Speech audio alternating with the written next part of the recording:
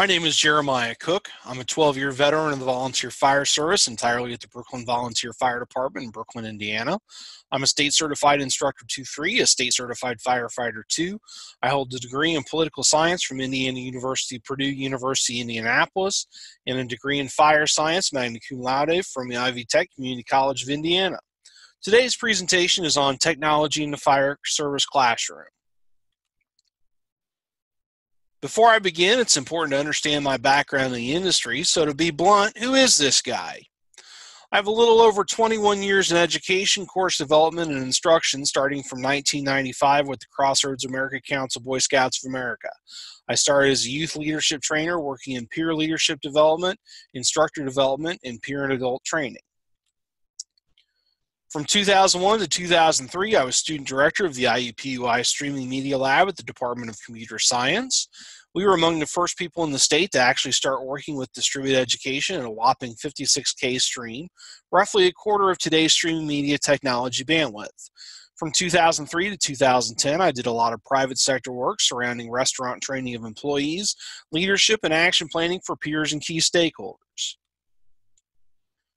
From 2011 to the present, I've been supporting Indianapolis EMS education, developing computer systems to manage students, and deploy coursework across multiple streams.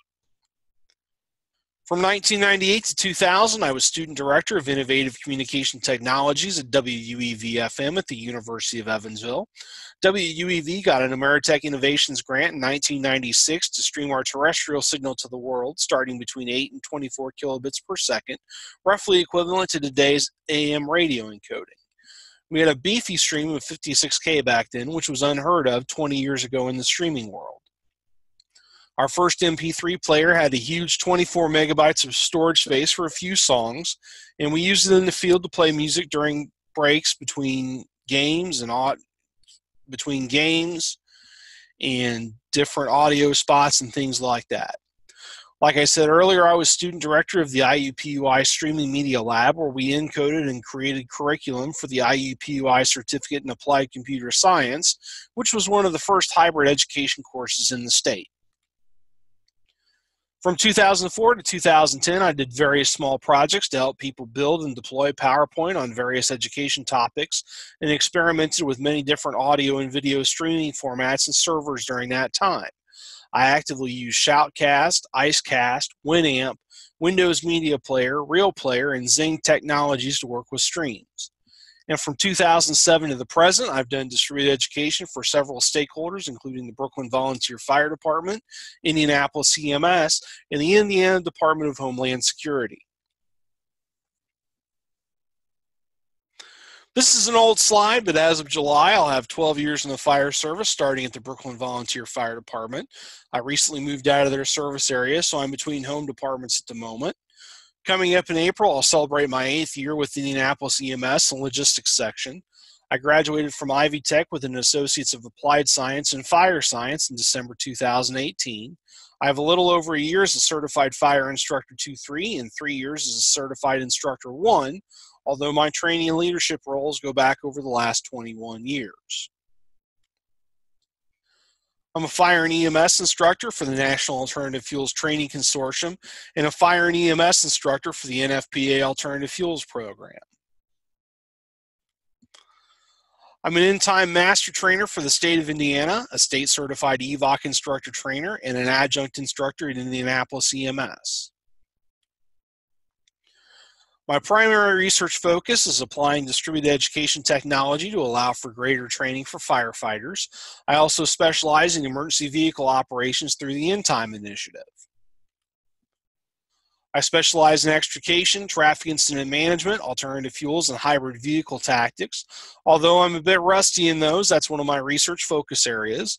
In general, I focus on the use of technology in the fire service or EMS to streamline work tasks to get immediate feedback and big data on a service level. Technology in a fire service classroom starts with an idea. How can we make fire service education better for our students? How can we leverage technology in the classroom to accomplish this goal?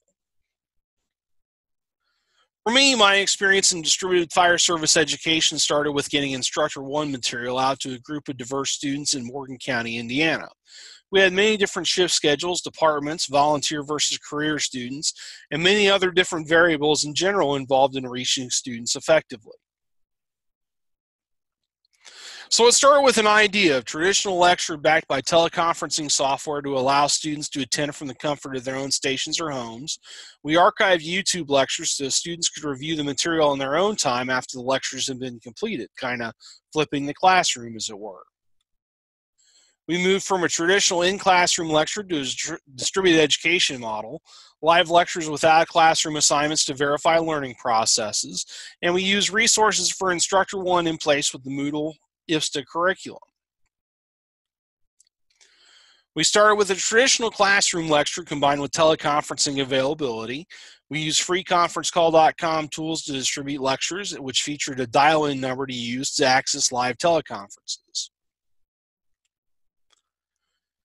So this instructor course that we did at Brooklyn Volunteer Fire Department was built on a career shift, combination shift, and volunteer-friendly schedules.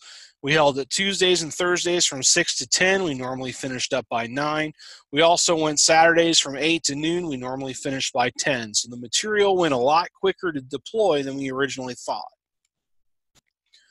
Lectures were available by 3 methods: live, webinar live, and recorded on YouTube. The class started with 13 students as a district-funded class. Unfortunately, I didn't meet my thresholds for departmental participation, so the district did not fund that class. So I fully understand the model where sometimes the districts don't fund classes for various reasons.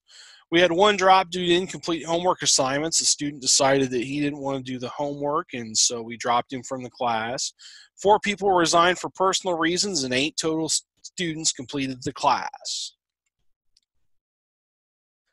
Fast forward to 2018, we did a total online distribution of Instructor One, sponsored by the Indiana Fire Instructors Association. 8 students started the course, 5 completed, and 3 dropped due to personal reasons. It started as an instructor-facilitated course where I merely posted the videos to YouTube, got everything into the learning management system, and guided the students through the material.